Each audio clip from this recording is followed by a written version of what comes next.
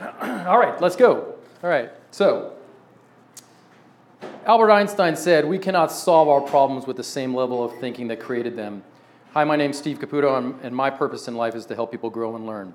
Currently, one way that I do that is as the manager of organizational development at Cottage Health. What I'm going to share with you today is a way of looking at problems differently. Many people start their day with the phone alarm chirping. We check Facebook, email, news. We decide what to wear and what to eat. We drive to work listening to the radio or on the phone. We walk into the day full of meetings, interactions, distractions, emails, to-dos, and projects. We end our day with the radio, the phone, TV shows, a quick game of Candy Crush before we go to bed. We're human doings, do. So I'm going to suggest we be mindful. Be present, what's most important now. Unfortunately, this can also look like you're not doing anything. Once I was sitting at my work with my eyes closed thinking about a question I was going to ask during a focus group, and my boss came up and asked, "What are you doing?" I slowly opened my eyes and said, "I'm thinking." Well, they didn't really say it, but they looked at me like, "Get back to work." So for a while now, I've been thinking about a model to think differently. It's sort of counterintuitive thinking, but not really. It's sort of outside the box, but not quite. It's sort of shifting your paradigm, but not entirely. And what's kept me from developing this idea is how to really, what to call it. So that's where you come in, some homework. So I'm going to give you several examples of problems that were solved by looking at the issues a different way. As you hear them, think how you might describe to someone else in one or two words what kind of thinking resulted in this unique solution. Sometimes I have to describe this process of going the opposite direction. So you tell me. So let's start with a classic example. On April 13th, 1970, after 2 successful lunar landings, Apollo 13 launched into space. 180,000 miles from Earth, a devastating malfunction leaves the spacecraft leaking oxygen and draining their power. They're stranded because there isn't enough fuel to make it back to Earth. The crew of 3 astronauts face a life and death crisis because they will die of carbon dioxide poisoning, dehydration, and the freezing temperatures of deep space. Their solution?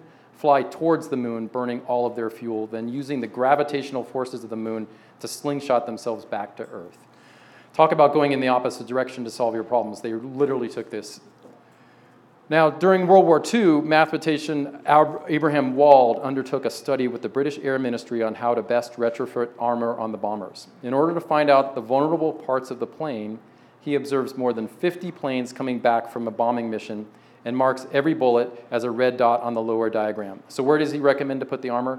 On the parts where there are no red dots. Well, why? Because those sections must be the most vulnerable, since none of those returning planes had any holes there. The thinking was that any bullet hole in those areas must have been what caused the planes to crash. The lesson there is the data that isn't there can be just as important as the data that is there.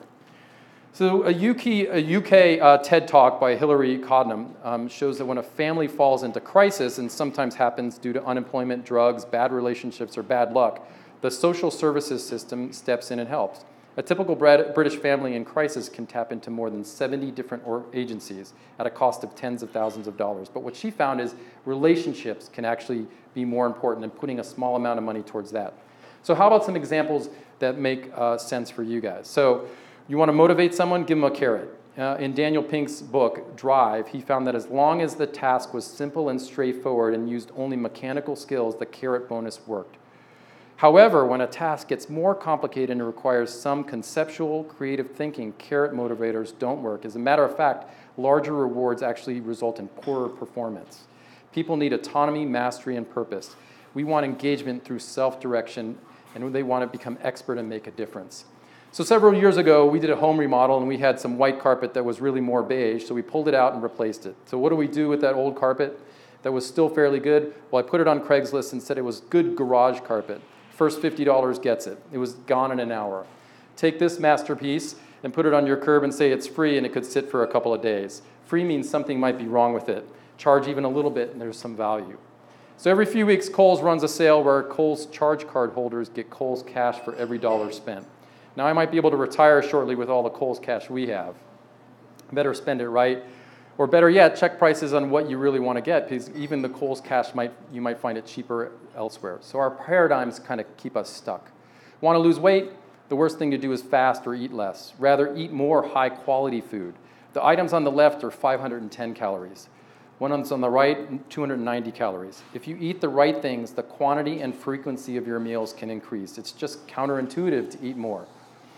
High-intensity interval training involves training with high intensity and low intensity. For example, sprinting for 30 seconds, then walking for 60 seconds. Think about CrossFit. HIIT training can be done in a fraction of the time, and the overall effect can be similar to long-distance slow training. Over the last several years, I've run 24 half marathons, and my next one in December will solely be through HIIT training. Want to lose weight? Want to be more productive? Sleep more. Many of us wear this badge of honor on short sleep cycles of less than 6 hours. Research shows that our bodies lose weight faster with at least 7 hours of sleep. And think of all the crap we eat after midnight. Okay, guys, listen up. I'm sure you figured it out. It's in our DNA to fix things. But sometimes your wife doesn't want you to fix things. Just listen. Women solve their problems and work through them by talking about them. Validate their feelings, don't fix them. Consider thinking like you are from Venus, and that will help a lot. So lastly, the Gallup organization has identified that everyone needs to have some form of recognition every 7 days. 9 out of 10 times we recognize the things that were not done. We need to recognize what is done. With that, I sincerely thank you for all coming tonight and listening to us. I want to thank Sarah, my wife, for encouraging me to do this presentation, and Bruce for organizing it. So you tell me, what should I call this problem-solving method? Because counterintuitive, out-of-the-box, paradigm-shifting to go in the opposite direction is just too long. So email me your ideas and stories, and I'll be happy to take them into consideration. Thank you very much.